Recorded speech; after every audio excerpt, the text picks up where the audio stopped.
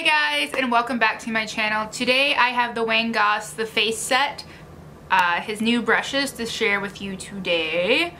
I ordered mine the day of release from Beautylish. They got here yesterday, which was Monday. Really fast shipping, as always. Beautylish is amazing. They ship super fast, they package things beautifully, and I so adore it. Also, if you guys were interested in the 504 Inglot Sculpting Face Powder, is back in stock. I ordered it. It's what I have for my contour today, and it's one of my favorites, so definitely go get it just in case it sells out. Just in case it sells out again. It's really amazing. You'll love it if you have fair skin, but they also have other colors for darker skin tones and everything else in between. So let's get into it. We're gonna kind of go in order in which they're supposed to go, because it's 10 to what? 10 to 15, so there's 6 new brushes. These are the reformatted version of his old face set, which were the brown ones, which look like this. I do not own any of the other face brush set except for the number 11, which is the one that I'm holding. It's the only one that I own from that collection, so it's the only one that I have to compare the newer set to, as it gives me a decent idea about the claims of how soft the new ones are. So let's go ahead and get into it. Let's get started. At the end, I'm also going to share a few tips with how I take care of my natural hair brushes. And yeah, let's try not to make this a really long video, Candice. Just get to the point. Go. Okay. So the first brush is the number 10 brush, and this brush was inspired by one of my favorite brushes from his other collections and a lot of other people's favorite, the 02 brush. So this is the 02 and this is the new 10 brush. As you can see, they're very similar. This brush has a more tapered tip to it, and it is ideal for highlighting and bronzing with cream products. Also, you can use it with powder, of course, and that's another thing. Even though these are natural hairs, normally I don't know why these work with cream products more so than other natural hair. It doesn't really give any information off of that. But typically speaking, you don't want to use natural hair brushes with cream products just because they just don't work as well. But these are supposedly from this face set line. You can use them with cream or powder. But here is the number 10, and here's the number 2. And as a quick dupe, if you don't want to buy natural hair brushes, the Sephora Pro Hakuhodo brush is a really nice one. It's not as soft as these two, but it gets the job done, and it does pretty much the same thing. I believe it's on Sephora right now for $25. It might be sold out by now by the time I get this video up, but I would check there anyways. And I really like this brush. I will definitely be using it for contour and highlighting purposes, which is what I use this one for. The next brush in the collection is the number 11, and this is the one that I have a duplicate for. So this one is great for buffing products into the skin, particularly powder, or I personally love to use it for blush. It fits really nicely. Actually, this brush is like the perfect size for the Hourglass blushes. It just fits perfectly into the pan. It's just so nice. But I like it for blush, and it just applies blush really nicely. It can also do a really nice contour. It can do underneath the eyes really nicely. It can do all over powder really nicely. It's a really versatile, really nice brush. But here are those two. If I didn't already mention it, these are all natural white goat hair, so they will not bleed, so they're not dyed. Typically speaking, dyed natural hair brushes are a little bit rougher. They typically will, like I said, bleed when you wash them. But yeah, I have no complaints. There's really no noticeable difference on these. They look pretty much the same.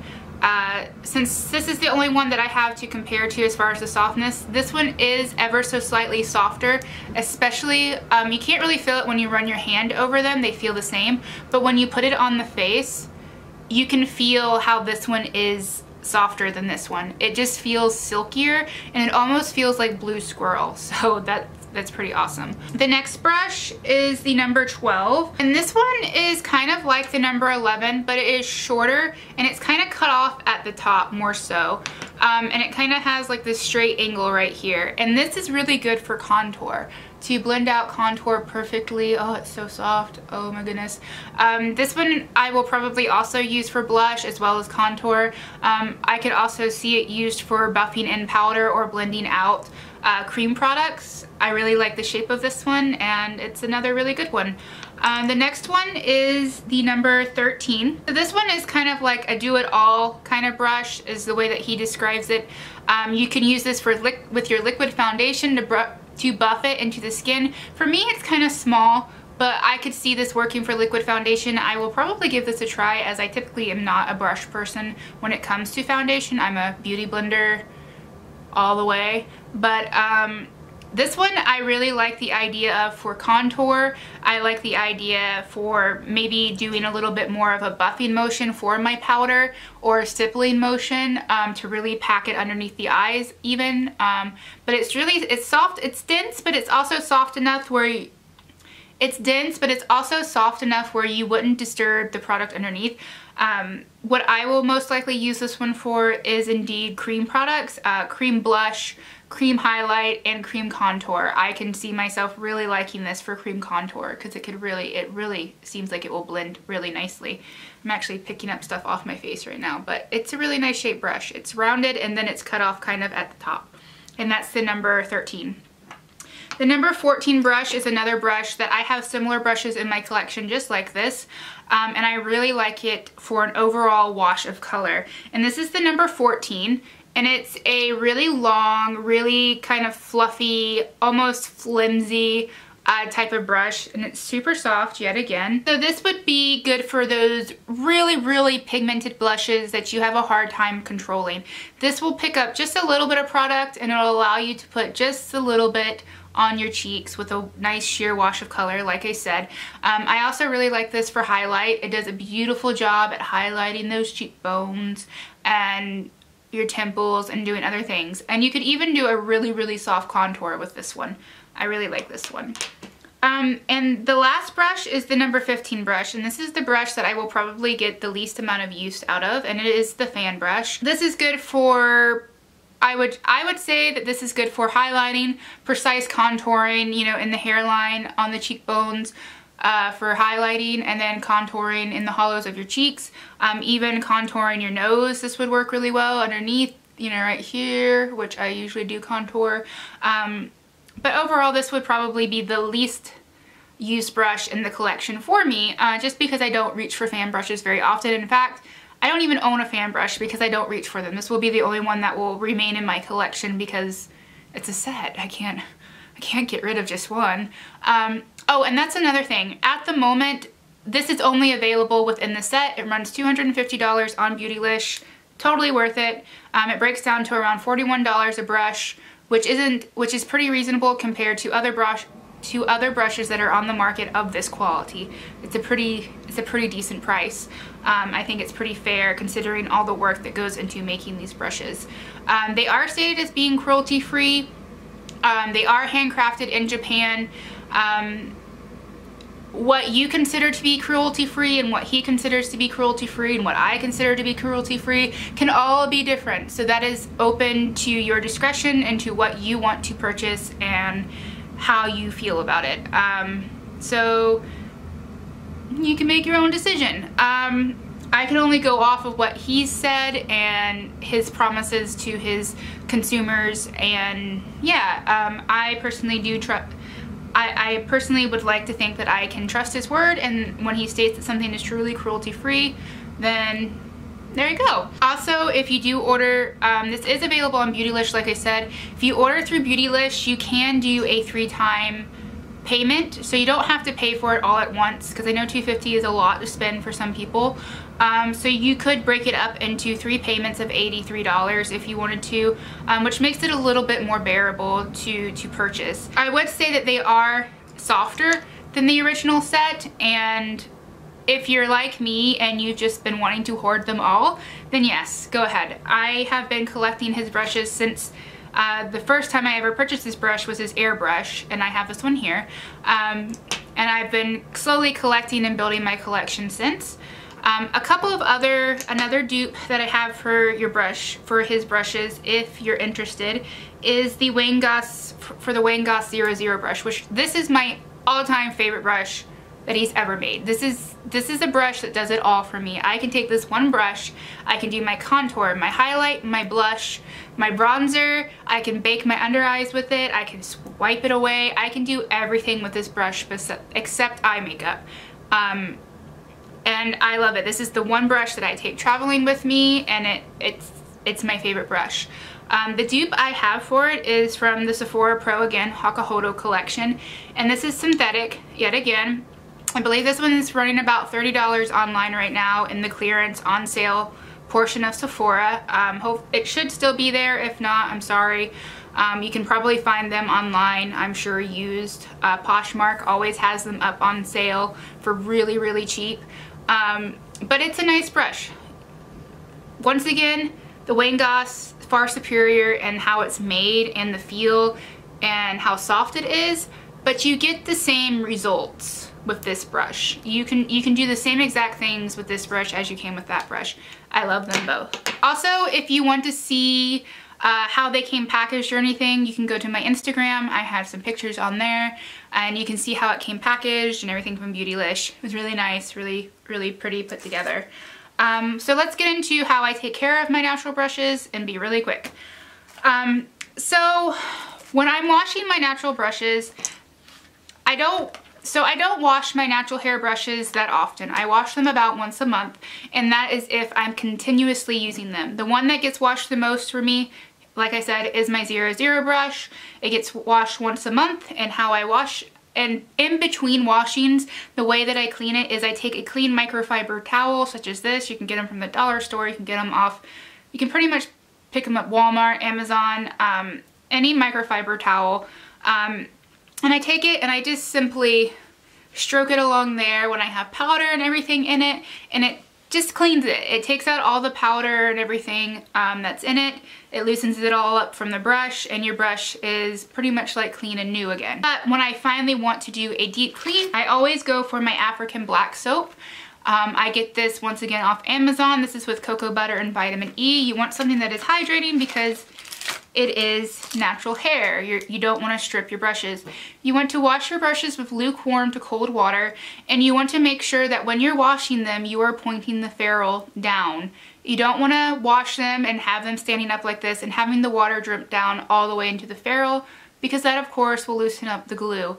Another thing is I know some people have complained about shedding with their brushes. I haven't really experienced shedding with my Wayne Goss brushes.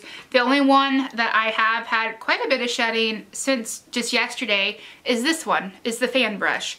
Other than that, I haven't really experienced any shedding, maybe a couple of hairs, maybe one or two hairs here or there while I'm using it, but nothing that's worth mentioning. So basically, I hold it at an angle, I wet it in the water, and then I take it and I stroke it along the soap. I cleanse it, and I take my e.l.f. cleansing brush thing. It's like $10 on their website. You gently stroke it, you get it clean, you rinse it off, you do all your normal things that you would do to any other brush. And like with any other brush, you want to make sure you're holding it at that angle as well. It's not just with natural hair. The one thing that I do that a lot of people probably don't know about, and it's something that I picked up from Tara Babies here on YouTube, a couple years back. I don't know, the video is probably like 3 or 4 years old, maybe even older, maybe, I don't know. But if I can find it, I'll link it down below, and if I can't find it, I'll link to her channel because she's awesome. She's one of my favorite YouTubers. She's one of the people that every time she posts a video, I'm always watching it because she does amazing hauls, and she makes me like, I want to buy everything that she hauls like all the time. And sometimes I buy quite a bit of the things that she hauls, and if she recommends it, I'm like, yep, gonna get it. But anyways, so this tip came from her, and it's basically to take 100% aloe vera, which is what I get, and it's from Fruit of the Earth, and it's 100% aloe vera gel. That's very important. You don't want a whole bunch of added stuff in your aloe vera. You just want 100% aloe, and you take it, and after you wash your brush, you take it and you saturate your brush in it. This one I did earlier today, so it's not dry yet, so I can't show you what it looks like when it's dry, But just so you know, these brushes had aloe vera dried up in the bristles this morning, and they're just as soft, and they're just as nice as they were yesterday when they were brand new. So basically, I'm showing you on this brush because this is his holiday brush from last year. And this is a really expensive brush. Really expensive brush. So I figured I would show you on this brush to show you that you're not going to ruin your brush, because I wouldn't do this if it was going to ruin the brush. But it makes it where it holds the shape really, really nicely. You don't need a brush guard when you do it this way. I do use a brush guard because of the way that I like to dry them. I prefer to keep a brush guard on them, but it helps form the shape if you don't have brush guards, and it helps keep the moisture in. So it helps hydrate the bristles and helps them stay from being sprayed out and frizzy like some natural hair brushes can do. It's really easy to remove. All you gotta do is, once your brush is completely dry, take it, flick it in your hands like this a couple times. Sometimes there's some that you kind of have to go like this with, a little bit rougher, but mainly just flick it in your hands and it just comes out and your brush is nicely shaped, nicely formed, and well hydrated. And that is my favorite way to take care of my natural hair brushes. You can also do that with synthetic brushes. I've used it in synthetic brushes that kind of have lost their shape. And you will also notice that you can do it with cheaper natural hair brushes, like ones from Morphe. Morphe has really cheap natural hair brushes and they're really rough. But after using the aloe vera, you will find that it helps soften the hair just a little bit, and it makes them a little bit softer on the skin. So I do really recommend doing that little tip and trick for your brushes after you wash. I hope you guys found this video helpful and informational. Let me know if you ordered the brushes from his set. And let me know what you thought of them, because I am in love with them. I just love his brushes. I love his whole collection. So I will see you guys in the next video, whenever that will be, and